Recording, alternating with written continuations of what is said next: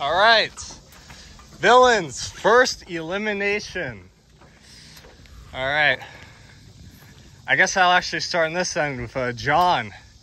You were a first boot before the last few times. Yeah. Do you think that you possibly would be a target again in the easy vote? I just like to take my time here and have a little speech as team captain of this team. So Come on down to the front of this room, please. yeah, I'm so proud of all of you, and I know that that I won't be disappointed by this outcome, no matter what it will be. And this is the start of a very good season. I think we can make a lot of good things happen here. So yeah, go Villains! Yeah. Inspirational. I wish we got that before the challenge. Yeah, we would have won. All right, Jason, you were the last one left in the challenge. How do you feel? Do you feel like that showed you were, you did pretty good then? You got a few people out. Do you think that showed your worth to your tribe? Yeah, I think so. So how do you feel tonight at Tribal? I think I'll at least get past the first round. All right, Jacob, you've been a threat in the past before. How do you feel going into this? Do you feel like being a threat could be a good thing on a tribe full of threats, or a bad thing if you end up being singled out? I mean, I think it's like a bit of a mixed bag. Like, it's like a good thing because I can help win challenges, but also, like, I don't know, if people want to get out threats early, I guess I'm one of them, so. Casey, I think you're the only one-time player here. Do you feel like being newer in comparison and having less experience could put a target on your back? Possibly, yes. All right. Michael, you're also one of the last people for your team who's doing well. Do you feel like you showed your worth today?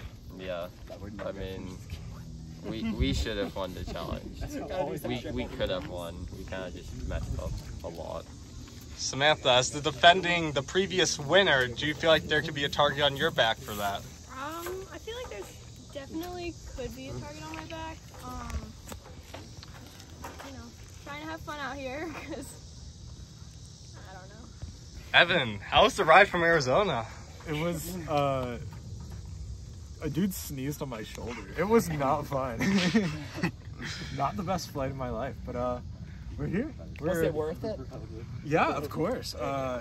Pulled up just to go to Kid Survivor. Takes the full priority over everything, so yeah.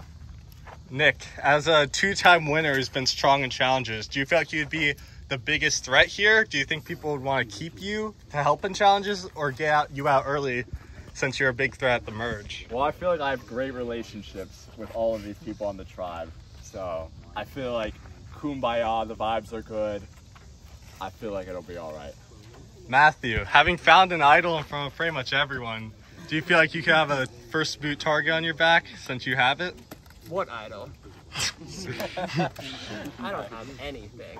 Tyler, how do you feel having not found an idol this time first? I'm glad the target's not on me, so. All right, who wants to vote first? We'll go one at a time. John, you'll go up.